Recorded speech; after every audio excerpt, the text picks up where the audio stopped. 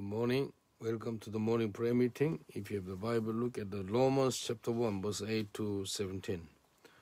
Romans chapter 1, verse 8 to 17. First, I thank my God through Jesus Christ for all of you, because your faith is being reported all over the world.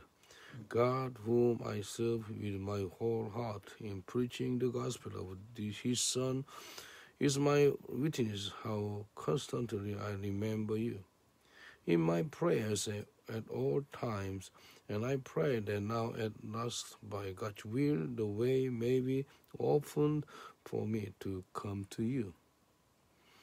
I long to see you so that I may impart to you some spiritual gift to make you strong.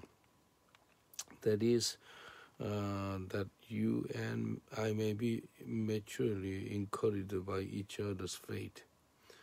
I do not want you to do unaware, both brothers, that I planned many times to come to you, but have been prevented from doing so until now, in order that I might have a harvest among you, just as I have had among the other Gentiles.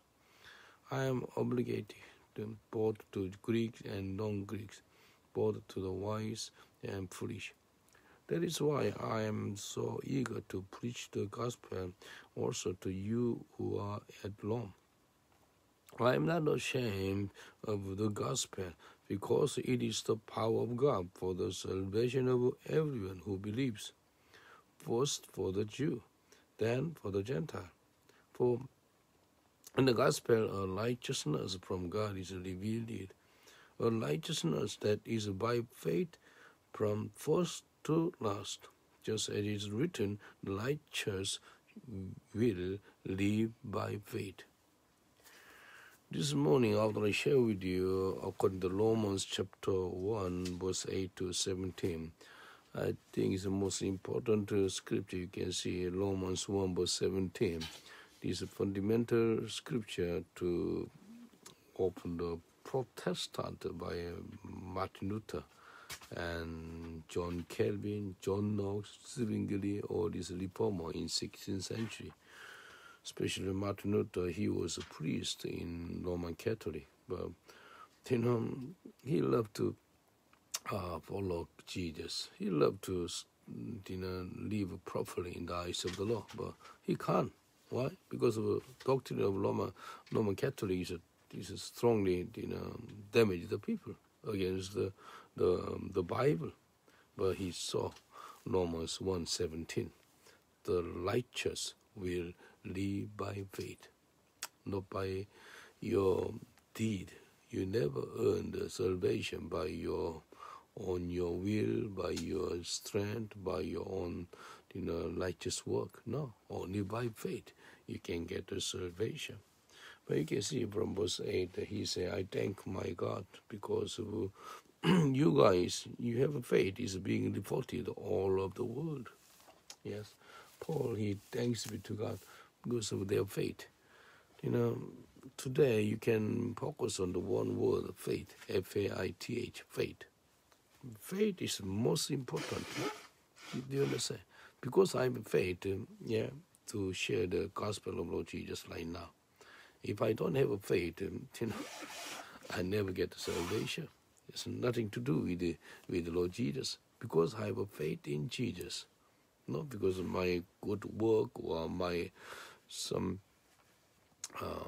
own job or whatnot. It's nothing to do with these things. Only faith in Christ Jesus is most important.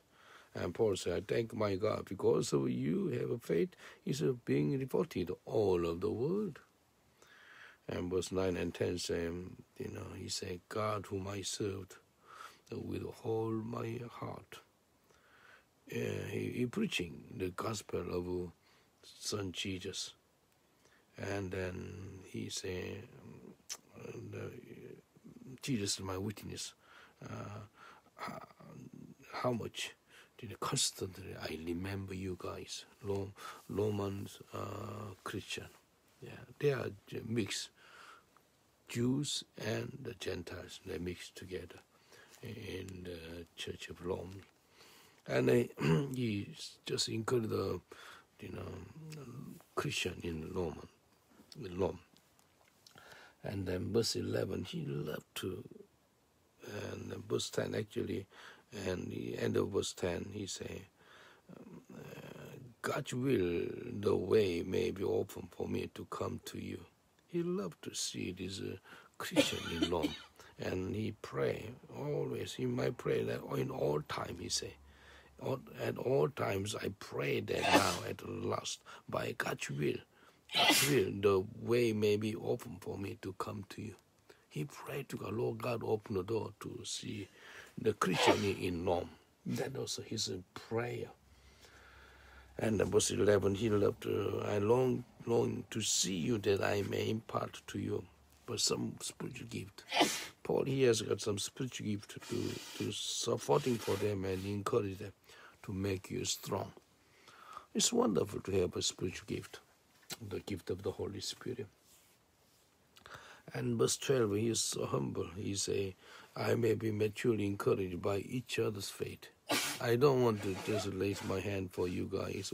No, you have to encourage each other's. That kind of humble letter to Romans. Yeah, he encouraged them.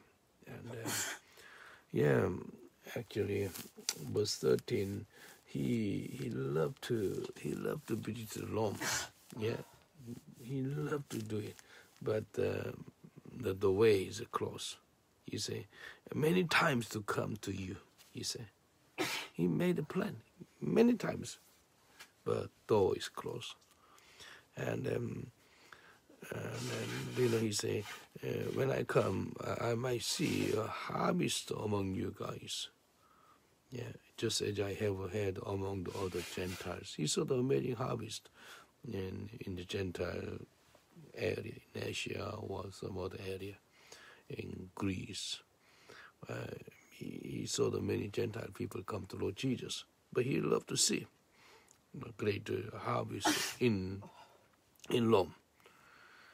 And then, when you pray to God, if the door is closed, not only God closed the door, sometime, 2 times, Satan closed the door. Do you know that? If you look at the 1 Thessalonians chapter 2, verse 18, Paul loved to visit the Thessalonian Christian, but Satan closed the door. 1 Thessalonians chapter 2, verse 18, for we wanted to come to you. Certainly I, Paul, did again and again. Paul, he saying, I tried to see you guys, all the guys in Thessalonians, again and again. But Satan stopped us, you see. Who stopped? Not God, Satan. Satan stopped us. Therefore, you need to understand how, Satan closed the door, or, of course, Satan is still working on the hands of God. Do you understand? God is powerful. You cannot compare with Satan. God is Almighty God, control everything. Even sometimes, of course, God closed the door. Why? Paul, he wanted to go to preaching in Asia, but God is the one to close the door. God asked Paul to go to Europe. He just know. He knew. But another time, to see the Thessalonian Christian, Satan stopped us. He loved to see them. Therefore, as you are man and woman of God, you knew. Is it God close the door, or Satan stop you guys to go, don't go there. But therefore, we need to pray. When you pray to God, continually pray. When you pray to God, God will open the door. God will intervene. God will intervene. Even Satan tried to stop you guys, don't go, but God will open the door miraculously. Therefore, you and I need to wake up. According to the 1 Thessalonians chapter 2, verse 18, Paul, he wanted to see the Thessalonian Christian, to see them again and again, but Satan stopped. You see, therefore, we trust in Jesus. Keep on praying. Keep on praying. For me, I keep on praying for all the saints, all the congregation. Normally, I pray 300 to 400 people. daily. I intercede for them. They don't recognize I pray for them or not. They don't know. But I myself pray. Do you know that I pray for Brother Bartholomew, our branch pastor, Kisuma Shepherd Church? I pray. I pray for people in Kisuma. I pray for our, the workers, co-workers, and let God give them anointing. Therefore, pray. When you pray, God will open the door. God will open the door. Yeah. Look at the verse 14 and 15. Do you know, he's saying, verse 14, Romans chapter 1, verse 14, I am obligated both to Greeks and non-Greeks, both to wise and foolish. That is why I am and so eager to preach the gospel also to you who are at Rome. He loved to share the good news of Lord Jesus for people in Rome, especially Greeks, which means Gentiles, non-Greeks, which means, Jews. Greeks and Jews, they need to hear the gospel of Lord Jesus. That is why Paul said, I'm eager to share the good news for all you guys at Rome. And why Paul speak like this? When Paul become a born-again Christian, he received the calling. What is his calling? I can share again and again. Acts chapter 9, verse 15. This is God spoke to him. Acts chapter 9, verse 15 says, but the Lord said to Ananias, go, this man is my chosen instrument to carry my names before the Gentiles and their kings and before the people of Israel. God already spoke to Paul. You're going to preach the gospel to Gentiles, to kings, and to the people of Israel, which means Jewish people. You see, he already received the calling. Therefore, he keep the word of the Lord. When God says something, don't lose it, keep it. That is why he loved to go to Rome. Especially, Rome is the most powerful city 2,000 years ago. Biggest city in the world in 2,000 years ago is Rome, around 1 million population. 1 million. And then also, so big city in Asia, Ephesus. Ephesus is a 500,000 population. And yes, quite a big city. And then this Rome. And he loved to share the goodness of Lord Jesus. And then verse 16 says, I am not ashamed of the gospel. Don't be ashamed of the gospel of Lord Jesus. Because why? It is the power of God for salvation of everyone who believes. You see, the gospel of Lord Jesus, it is the power of God. It is power of God. Why I say it is power of God? Especially for the salvation of everyone. This power of God. What is the power of God? Gospel of Jesus. Gospel of Jesus is the power of God. This power of God is for the salvation of everyone.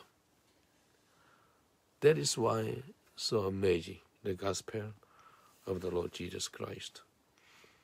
And I'm not ashamed of the gospel. Don't be ashamed to be a born-again Christian. Yes, 2,000 years ago, anybody become a born-again Christian, terrible persecution, terrible hardship. There's not equal chance if you become a born-again in early church. But they never ashamed.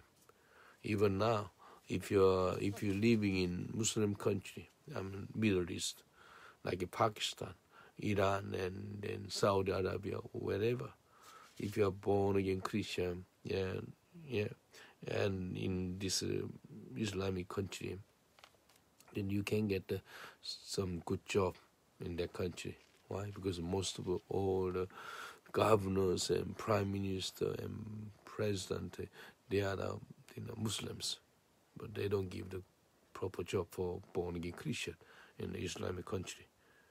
Therefore, people they believe in Jesus secretly. But if you coming out and you can say that I'm a born again Christian and follow Jesus in Islamic country, it's quite dangerous. Yeah, I know some Christian MP, Christian governors in Pakistan. They died. They died. Some people died because of their belief. Yeah. But Paul said, I am not ashamed of the gospel. I'm not. But today, look at verse 17. 17, you can see what is the gospel or righteousness from God is revealed. Praise God. God revealed this gospel or righteousness to Paul from God.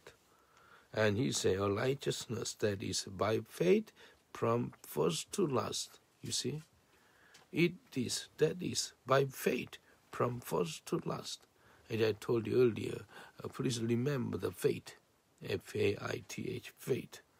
Yeah?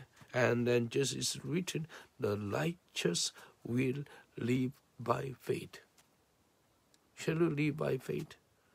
Not by work. Live by faith. Live by faith. Do you understand? It is through faith, you can see them by faith from first to last. Another translation say, it is through faith from the beginning to end. Why? The faith is very important. Everything by faith, actually.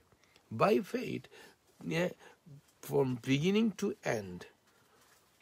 Yeah. By faith, you come and see now what I'm preaching now. By faith, you hear the word of the Lord. By faith, you become a pastor, a minister or missionary or whatever. By faith. Therefore, you have to live by faith. The Bible said righteous, which means you are righteous, by the blood of Lord Jesus. Righteous shall live by faith. Yeah. If you look at the Galatians 2:20, this is one of my favorite scriptures. I no longer live, but Christ lives me. Galatians chapter 2 verse 20 say, I have been crucified with Christ. I no longer live, but Christ lives in me. And after that, it's very important. The life I live in the body, which means he live in this world. Yeah, Paul say, life I live in the body, I live by faith, you see. I live by faith in the Son of God, who loved me and gave himself for me. Are you the one to live by faith in the Son of God? Or still you don't live by faith? You have to live. You have to live by faith in the Son of God. Yeah? If you live by faith in the Son of God, that means you no longer live, but Christ lives in me. What does it mean? I no longer live, but Christ lives in me. Live by faith. Live what Bible say. Live what Jesus say. Live according to the will of Father in heaven. Live according to the word of the Lord. Faith from hearing by the word of God. Therefore, live by faith means live by word. Live by word. Yeah. Live by his promised word. Yeah. Do you know how can we become righteous? God gave the 10 Commandments to Moses. But before Moses, can you become righteous? Yes. Before Moses received the 10 Commandments, how? Look at the Genesis chapter 15, verse 6. Genesis chapter 15, Abraham, he didn't receive the 10 Commandments. Moses received it. Look, Abraham 15 verse 6. Abraham believed the Lord, and he credited it to him as righteousness. You see, because Abraham believed in God, God called him, he became righteousness. You see, you are righteous because of your faith in God. Not because you obeyed all the 613 laws, no. You obey the 10 Commandments, no. Because you have faith in Christ, you are righteous. This is the secret key. That is why Martin Luther, he confessed all his sins and then cried to God. He did with all his strength, his life to get salvation, to get righteousness. But you never become a righteousness by your own effort, your own work, but faith. Righteous. You become righteous. How? By faith. The righteous shall live by faith. Yeah, you become righteous by the blood of Lord Jesus. Also, you live by faith. If you live by faith, yeah, you are righteous.